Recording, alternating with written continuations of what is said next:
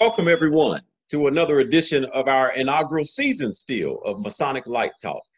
Your host, past Master Rodney Funderburk of Bivouac Lodge number 503. And we're hailing from Winston-Salem, North Carolina, and we are part of the 30th District, where our Worshipful Master is Dejuan A. Muhammad, and our District Deputy is Terry Andrews. And of course, we are led in the state of North Carolina by our Grand Master, Daniel D.T. Thompson. And as everyone knows, the true purpose of Masonic Light Talk is just to give the craft and those who are a little bit interested in Masonry outside of the craft to see who the men are behind the Grand Lodge titles as well as the regular titles who are doing work in the lodges as well as the communities. And this allows them to see that, hey, we're all just regular people with regular lives. We're experiencing, all the good, we're experiencing the bad. And as far as this COVID-19 goes, we are also experiencing the ugly along with everyone else. And today we have a very, very special guest with us. He is the Right Worshipful Grand Tyler, Dr. Michael Blair, MD. And he is the Tyler for the Most Worshipful Prince Hall Grand Lodge of Free and Accepted Masons of North Carolina and Jurisdictions Incorporated. And Dr. Blair, it is so good to have you today. How are you doing amidst this COVID-19 times right now? I'm doing good. How about you? Brother, I'm hanging in there. I'm just trying to follow the rules. I'm trying to wear my mask whenever they tell me to. I find myself sometimes stepping out the car and going into the grocery store. And, sometimes I forget that mask. And as soon as I get to the door, I see someone coming out the store with the mask on, and I immediately turn right back around to go back and get my mask, trying to be obedient, as the good book tells us to be. You know what I mean? So other than that, I'm doing all I can. But again, thank you for taking the time out to be here with us today on Masonic Light Talk. You and I, we've not really had an opportunity to kind of just talk and sit down and talk as brothers and just get to really know one another. But I am looking forward to doing more of that outside of this format here. Now, one of the things a lot of people don't know about you is that you are a doctor and you're in the field of medicine. Is it orthopedics and prosthetics?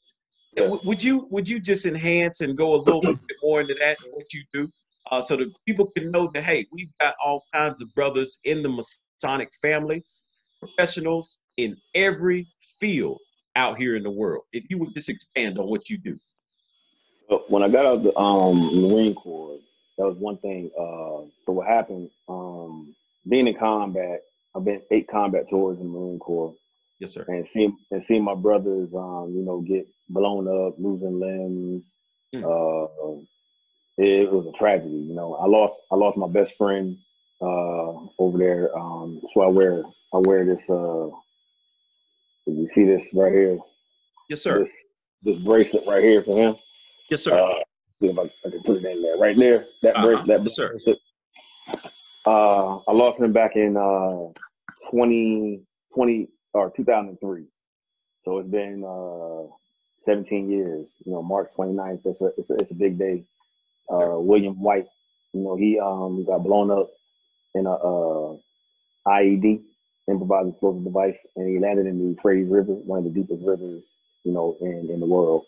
Mm-hmm. And he was dead before he fell in the river, obviously. But me and him, we came from Brooklyn, New York, and he came into service, obviously, a year before I did. No, 8 months before I did. But that struck me hard, and trying to give something back to the community. Yes, sir. It was just something that in the medical field that I was like, listen, if I can give anything back to something, to the brothers, to the sisters, I wanted to give back something. So I went into the field of medicine. And I worked in the orthopedic department. Dr. Wheatley was one of my mentors. I went in the medical department in the orthopedics field, and that was something that I wanted to do. So what I ended up doing, I worked there for 3 years almost in the Carolina Orthopedics and Sports Medicine is where I worked at. 2 years over there. but I wanted to further that. You know what I'm saying? So that was Yes, like sir. something that I wanted to do. So what I ended up doing was getting a PhD too, and I got it in electrical engineering, computer science, and biomed, which is the Okay. biomed department. So that was the whole thing I wanted to start fabricating. Yes, sir. So that's what That is also that also allows you to help fabricate and do some engineering of prosthetics yourself. Then, correct? yes, sir. That is Yes, sir. awesome. That is awesome. Well, brother, that is a heck of a story, and I am so sorry that you had lost your best friend. And war is something. I guess it's inevitable. The bad thing about it is it's a shame that the people who control whether or not we go to war, they usually get to sit in the office somewhere. And Yeah. someone once told me war is, old men talking and young men dying. And that is so sad. You know what I mean? That Yes. is so sad. But I commend you on allowing God to use you and use that situation to further you to be able to help and serve someone else. I do commend you on going forward on that. And thank you. And Grand, welcome and thank you again for being with us on the show. And I'm going to get into a little bit more, I guess, Masonic talk and what we have going on. And I guess the first question is, I'd like to know where you're hailing from. What lodge are you hailing from? What lodge gets the most bit of your time, Dr. Blair? Mount Horeb Lodge, number 73 in Jacksonville, North Carolina, 7 Masonic District. Right here where I am. That's my home. I've been here. I've been a member there 8 years. I've been in Masonry 8 years. Okay. So that's where I'm hailing from, right there. Good deal. Now, you said you've been in Masonry 8 years. Tell us a little bit about your Masonic journey. How did that journey start? What attracted you to Masonry? And what was your journey like bringing you up to this day and time now? Well, so when I was younger, I always used to see the guys, with the Masonic rings on. My grandfather, he's a Mason too, but he would never tell me nothing about it ever. You know what I'm saying? That's just how it was. I just seen him go to the meetings, whatever, like way back in the days, but it was just like I was like everybody else, secret society, whatever. See him in his black suit, but what really piqued my interest was when I was on a drill field. So back in 2007, I met a individual named Raheem Lee. Me and him still talk to this day. We start talking, and one of these, he actually is a member of Mount Horeb Lodge, number 73, actually. And he said, when you get to Jacksonville, because that's my next duty station, and he's like, when you get to Jacksonville, North Carolina, he was like, I need you to look up certain brothers over there. He's like, you need to talk to them. He said, if you're really interested, you do what you need to do. That was back in 2010. So I got with another brother over there in the lodge, and this brother, I talked to him, and it was so funny that he was like, if you really need to do what you need to do, his name was Brother Walton, actually. I started talking to Brother Walton, and he was a real good brother. I'm telling you right now, like I said, I started talking to him in 2000, maybe into 2010, 2011. But he would not give me a petition. I'm telling you right now, he didn't give me a petition until I started talking to him. Maybe it was like 6-7 months. He wanted to make sure I was good. You know what I'm saying? Yes, sir. And I met him. The first time I met him at a bookstore. All right. I met him at a bookstore, and he was like, all right, we'll meet at this bookstore. So we start talking. Next thing you know, I met him at one of the lodge functions. Then again, I met him somewhere else. Then I met him somewhere else again. Then I met him somewhere else again. And he finally gave me a lodge petition. And then I ended up getting my first degree. So I got my first degree.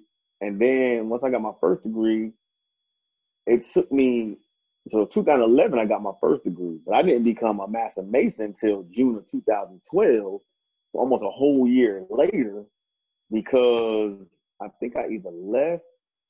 So I did something within the Marine Corps. I still was a Marine. And it took me a while. Like, I mean, it wasn't no wham, bam, I got all my degrees like that. You know what I'm saying? So it gave me a whole generalized, like, hey, this is not something that they're going to give me. You know what I mean? So it gave me a complete understanding. Like, hey, I remember the guys in the black suits, the 3 of them. I remember all of them. They came to my house. They met my wife. It was like, hey, you know, are you comfortable with your husband doing this, this, and this? What if he got to leave at a certain time? And she's like, hey, you know, I'm comfortable with this, this, and this. So it gave me a complete understanding of what Masonry is, like it's true brotherhood, you know. This is how it's going to be. This is what you're going to be doing. But that gave me a whole complete sense of what Masonry was about. Because to this day, right now, like I said, I've been a Mason for 8 years, and I probably only signed maybe 3 or 4 petitions myself as a past master for Masons coming into the lodge. Because that brother Walton, like I said, showed me that it's not about the quantity, it's about quality of the brother. That's right. You know what I'm saying? And me being a Mason, like I said, I've been in 8 years, and I probably literally only missed 3 meetings in my 8 years of Mason. Yes, and sir. they all been for something serious, you know what I'm saying? So yes, sir. But he showed me that it's not just about being a Mason just because I got something on my collar, my ring I'm wearing, or something of that nature. It showed me that, you know, being there is what it's about, you know? Yes, sir. So he showed me something like it was real. It was really real, you know what I mean? Yes, sir. I do understand that part of the journey because I've been a Mason for 12 years now, and I've only signed 2 petitions myself. So I know exactly what you're talking about. It's definitely about the quality of the brother.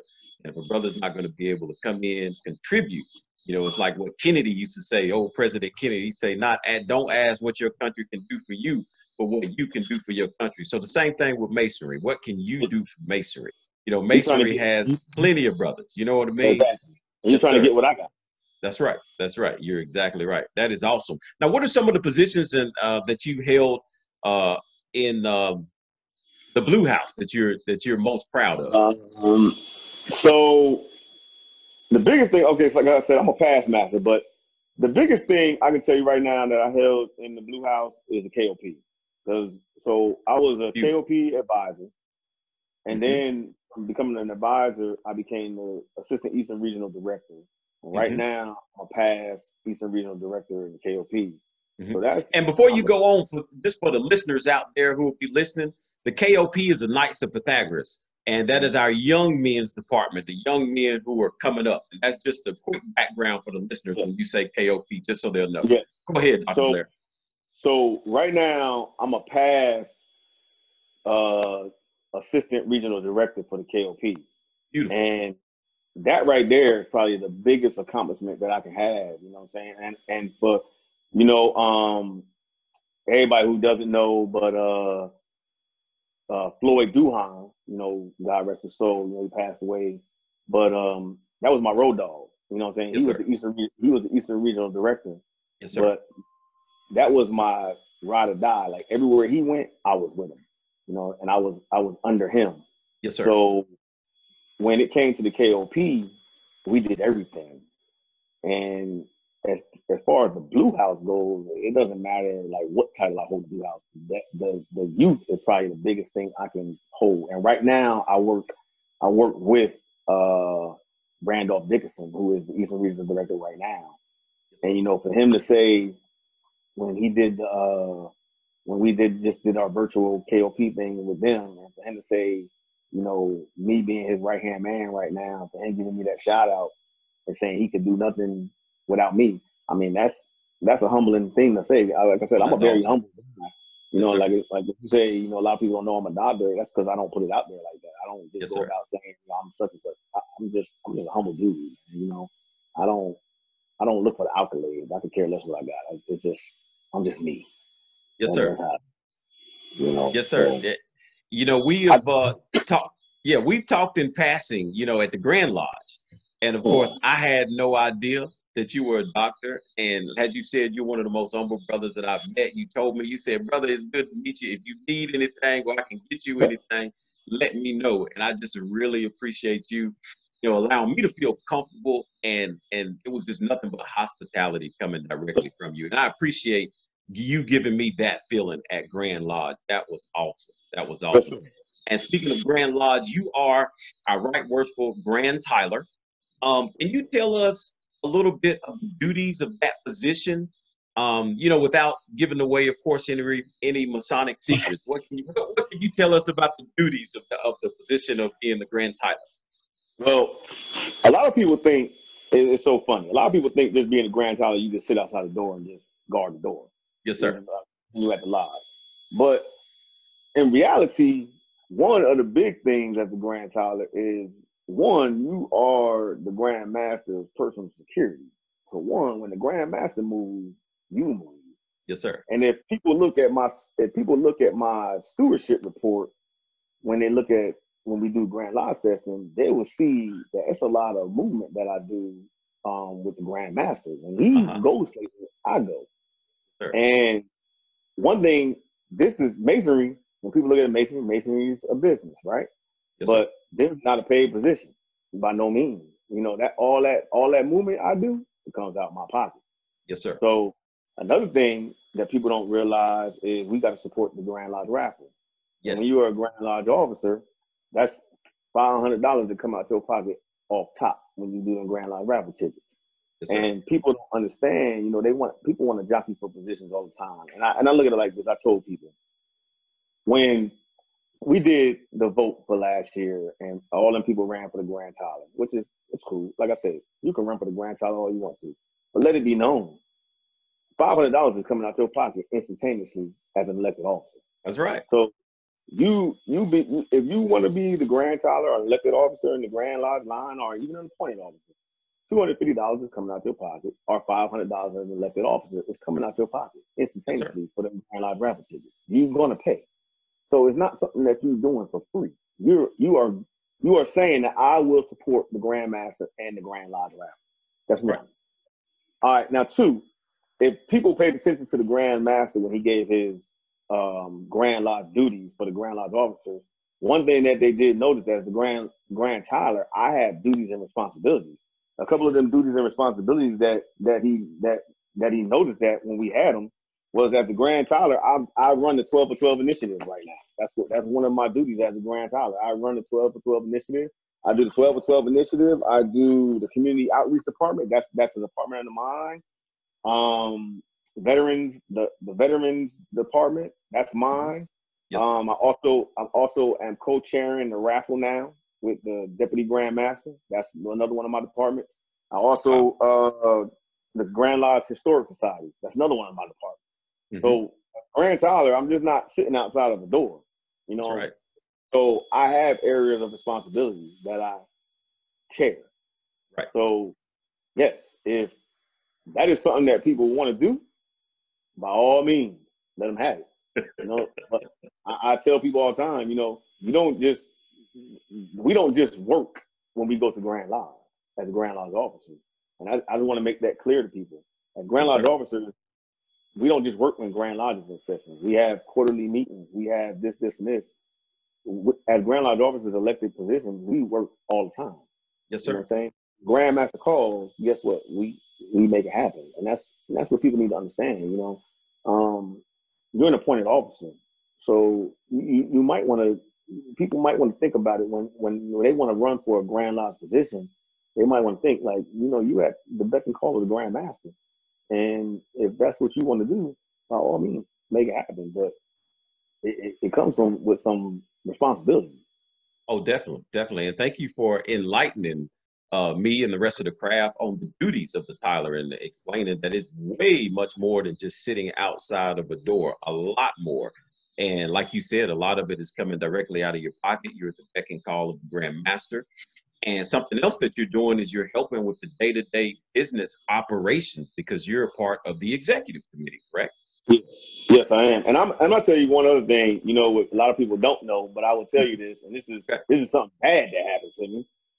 And now I realize I've done so much in the Grand Lodge that I got in an accident my first year and change as a Grand Tyler because moving so much that I thought I could just drive this, do this, and this. I got in a car accident. Oh man! Because I went to. So this is how much traveling I was doing with the Grand Master. I went to South Carolina, Virginia, DC, and North Carolina, and this was Dejuan was on his deathbed, so I went to see past Master Dejuan, and then an hour later I found out he passed away. So I was on my way home, And then I was an exit away from my exit. And then my body just shut down on me. And I ran into the barrier that stopped trucks on the 40. Yes. And I totaled my truck on the 40. Wow. That was how much traveling I was doing with the Grand Master. And I called the Grand Master and told him, you know, I was like, I'm all right, this, and this. But my wife was like, see, you're doing so much traveling. She said, instead of you driving so many places, you need to start staying overnight. You know what I'm saying? Right. So it was just ridiculous. Like, but people don't understand, you know, that's a lot of sacrifices that you're doing and you're traveling. But I was thinking like, you know, I'm good. I can just drive this, Yes, and this sir. instead of staying overnight. But that's a lot of sacrifices that you're putting in on your body, you know? And I was like, well, from now on, I'm going to stay overnight, get rest, what I need, and then keep it moving. But yeah, I got in an accident. Oh, wow. Well, I'm so glad that you're okay, man. And, you know, you talking about your body shutting down. You know, a lot of times our mind will say, hey, keep moving, keep moving, keep moving. But when that body is done and it's had enough, it is going to let us know. But I am so glad that you're okay, my brother. And believe me, the Grandmaster scolded me too. He said, hey, you the Grand Tyler, but what you gonna do when you're dead? You know what I'm saying? Yeah. He said, you can work, do it all over there. He said, what you gonna do when you're dead? So he told me, Grandmaster scolded me. Best believe he did. Yeah, So, yeah, and he was supposed to. Yes. He was supposed to. But the main thing is that you are okay. And then that also shows a level of dedication that you have to your duties. And that's very important in Masonry. You know, the brothers in Masonry, we have duties and obligation. And it is so very important that we take them seriously. And obviously, you do. As a matter of fact, we need you to scale back just a little bit and listen to your wife. Listen to your wife and spend the night and get you rest whatever you need to. Oh, yeah, yes, sir. I do. Believe that. Yes, sir. Good deal. Yes, now, along with a lot of those duties that you got going on, I got another question. Amidst this COVID-19, how are things going operation-wise with the Grand Lodge? Where do you see us going immediately right now amidst this COVID-19? Well, one thing we're doing, I mean, you know, we always have meetings, you know, with the Grand Lodge and the Grand Master. He talked to us about that. So what we do is we follow the protocol of the government. I mean, it's that simple. So we'll have a meeting pretty soon about, you know, we are going to get together with the Grand Master. But the biggest thing we do is what the governor puts out, we try to follow that along with what the governor puts out. So if the governor puts out something of us following the protocol, being in this position where we need to be so many people within so many thousand feet, that's what we do. And if we're going to have a meeting pretty soon, how we're going to move forward with this, you know, we want to have our brothers and sisters, you know, get back into the swing of things, but we're trying to just follow what the government's putting out because, especially, a lot of our members are older. We don't want those members to get sick, and believe me, the Grand Master does not want to bury anybody over COVID-19 because that's the last thing. That's the last thing we want to do. Yes, sir. But best believe we are trying to get back to what we're trying to get back to, and that's pretty much what it is. But okay, well, that's good to know because we realize that what the Grand Lodge is doing is taking the safety precautions because the lives of our membership is the most important thing. So hopefully everyone out there is understanding that. And you know, we're getting down a little bit to the end of our show here, and I just wanted to ask, and this is something that you don't have to answer if you don't want to, but you know, as we get ready to you know, go into a new session, a new year, and all that stuff. And it's something that you touched on. You know, some people may want to run for Tyler. Some people may want to run for various positions. Are you ready to tell us whether or not you have plans on staying at Tyler, or is there somewhere else you planning on moving around if you have higher goals in mind, as they say? And if you'd rather not say right now, then we don't have any issues if you'd rather not say. But, you know, we're always curious as to where you plan to be on it at the line. I will be running for the Grand Tyler again. Good deal. I will be running for the Grand Tyler again, no doubt. I mean, I love my job. I still haven't made the mark, like, you know, where I am. You know, obviously, I still got work to do. You know, I still got work to do. I support the Grand Master and all his efforts. So, Brother Blair, I tell you right now, has the Grand Tyler that you are and the way you've exemplified your duties and everything that you do, you definitely have my vote, my brother. I will be voting for you another term as a Grand Tyler. And I appreciate all that you've done and how you supported the Grand Lodge, supported the Grand Master and everything. I appreciate you very much. And before we get ready and wrap up and get out of here, is there anything else that you would like to share with the craft, with the body, with the listeners out there who will be listening to this particular show? Yes, you know what? I'm gonna tell people like this. As young black males, as young white males, young whatever color you are, green, black, whatever. My story is simple. You know, I was that wayward kid, and I'm gonna tell you right now, I was that wayward kid. I had a choice to do the bad things, and I ain't got to get all into it, but I was deep into the game. I'm just gonna let you know that right now. I went to college, but I had some skeletons in the closet. I had a judge, and I'll tell you, named Judge Santinelli. I had that choice. He's about 80 years old right now. He's still alive. But I had something that came up on me, and he gave me a choice. I was either going to go to prison or I was going to go to the Marine Corps. That was the choice he gave me. And mind you, I'm a college graduate. I just had graduated college in 3 years. But I'm thinking like I was good. You know what I'm saying? And it was a choice. It was an assault charge that came up. But he gave me that choice either to go to the straight and narrow or go to prison. Right. So of course I'm not going to prison. That's not what's gonna happen. Right. But that dude right there, a white guy, I'm gonna say it, you know, saved my life. You know what I mean? At 20 years old, he saved my life. Yes, sir. And the only thing he told me, I said, listen, I'll go to the Marine Corps any day of the week, then go to prison. Right. And from that day forward, you know, back in the 90s, I told him, I said, listen, I'm going to take myself to the recruiting station, sign up. Only thing the recruiter, I told him, I said, I can't go to the Marine Corps before my 21st birthday. I just told him, I said, I can't do it. Right. So me going to the Marine Corps saved my life, got me off the street. Like I said, from Brooklyn, New York, man, Flatbush, you know, the pink houses. If anybody knows about Brooklyn, Kings County is one of the worst counties you can ever grow up in. And I took my son there. And he's like, Dad, like, I don't know how you did it. You know, my son is privileged. Like I said, he's privileged. And privileged, what I mean, saying he grew up in the suburbs. He was born in California, you know what I'm saying, San Diego, but he grew up here, you know. And I could pass anything to these young youth out here. You know, all this senseless killing we seen out here with these cops, everything, man. It's a conversation you got to have with these guys. You cannot, I can't stress enough, whoever listens out here. If you were told to do something by these cops, man, just do it, man. Comply. There is no way, shape, or fashion that we got to just not do it. You know what I mean? Yeah, I shouldn't be sitting here right now. I mean, I did a whole bunch of craziness. But at the same point in time, cops ain't like they used to be back in the days. They just not. It's like a shoot first mentality and ask questions later. And people's getting away with it. So, I mean, I made that change.